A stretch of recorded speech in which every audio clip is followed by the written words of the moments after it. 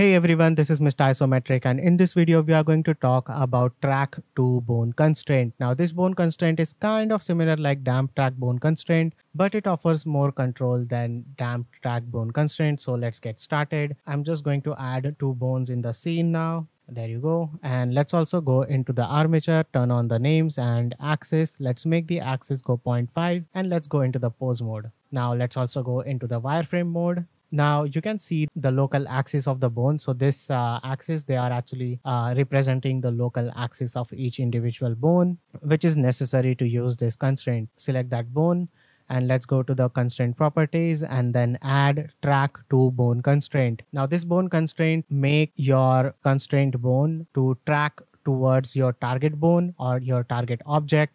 So it can be any other object as well, a mesh object as well, or an empty. So it doesn't matter. So I'll just select my armature and then let's select our bone. And if you have noticed, as soon as the constraint turned on, this axis got rotated. And the reason why is that the tracking axis. So it is right now set to -z. If I set it to +x, you'll see that my +x is right now pointing towards my target bone. And if I select the Y, actually, if I select the Y, the constraint will break because my tracking axis and my up axis cannot be same. So yeah, do keep that in mind. If I set it to Z, now my Z is pointing towards the target bone. So I'll keep it pointing in the Z direction like that. And now let's go ahead and try to move our bone. So as you can see, if I move my bone, the local Z of my constraint bone always points towards the target bone, and that's good. I can also rotate it like this. So basically you can move around your constraint bone anywhere around this bone if that is the effect you want. You can also move your target bone.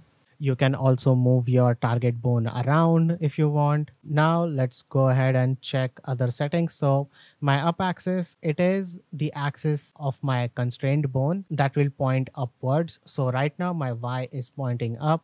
Now if I set it to X, my x-axis suddenly starts to point in the up direction, and this will give some different results than before. So I'll keep the Y at the up direction like this. Now let's talk about the Z target. So now target Z, what it will do is it will the up axis right now. We are using this, right? So if I check the target Z, it will override this up axis. Well, kind of not. It will kind of add on top of it. So if I select the tracking, you know what? Let's just keep it at Y so that we don't get confused now. So target Z, if I check that, it will use my target objects Z, or you can say Z local Z axis as its upward direction. So right now it is setting the mesh like the bone to go infinitely small scale. So if I just move this bone around, you'll see that it is not scaled down anymore and it is looking towards my target bone again. And now I can move around my target bone. So let me just reset everything, and as you can see, it is working nicely. And the reason why it is flipping, let me just disable the target Z. Okay. And now as you can see that whenever I rotate, it flips the bone itself. So what this is doing is as soon as it reaches this point, my Y has to be pointing upwards. But if it moves beyond this, my Y will point downwards. And to prevent that, it flips the bone itself. And then my Y starts pointing upwards like this. So there will be a flipping if you pass towards the origin of the armature in the world space. That's how it works. Now, if I set my target Z true, and there is also one more thing that I forgot to show you all. And now if I change the target bone, you'll see that just because my up axis, the Z axis of my bone is changing, the rotation of my bone is also changing. So as you know that my Y is up, so like my constraint bones Y should be pointing upwards.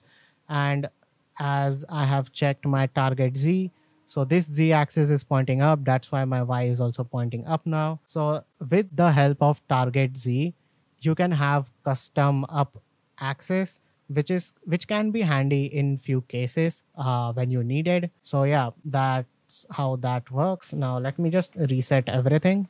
Okay, now what we are going to do is we are going to change some coordinates over there. So let me take this bone, and if I rotate it, you can see that it is rotating and looking towards my target bone.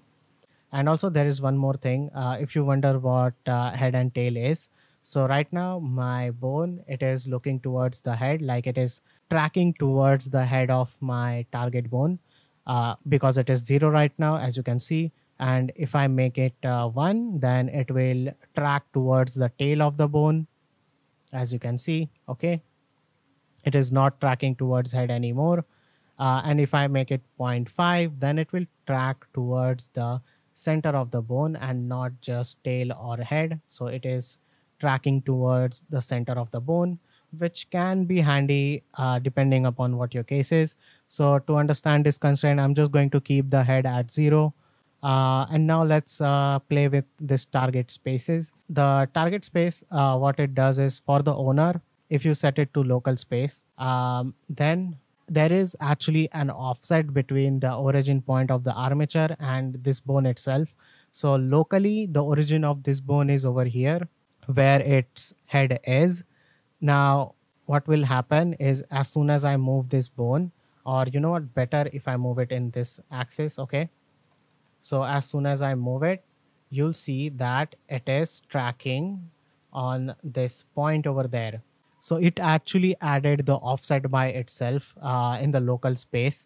So from here to here in the y direction, it in the background it adds 2 units with whatever the length is, and now it is tracking in over there. Now you can make the target to local space as well, and you might not see the difference. So yeah, target's local space, now this might affect the target Z, but I think I'll leave I'll leave it to you guys to experiment with it, because just watching tutorial is good, but following the tutorial after watching it is also a good practice.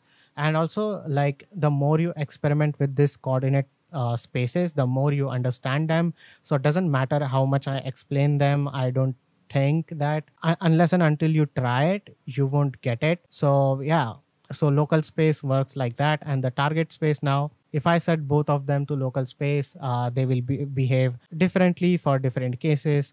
Now I really like to keep this constraint in the world space, and this in world space as well, but totally depends on your preference.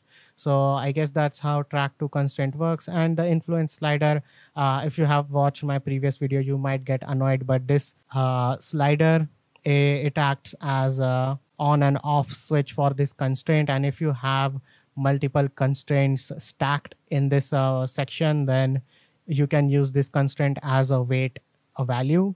So if it is 0.5, then the constraint will only work 50%, like it won't give its 100 at all. Okay, so this is the 100 and this is the 50 and this is the like 1%. So if you want that, you can use it. So that's how you use track to bone constraint. Now I am talking about all of this bone constraint in their own separate videos, because making a huge 5 hours video talking about all of this constraint would not only be boring, but would be tedious for you guys to watch. They are in as small videos as possible.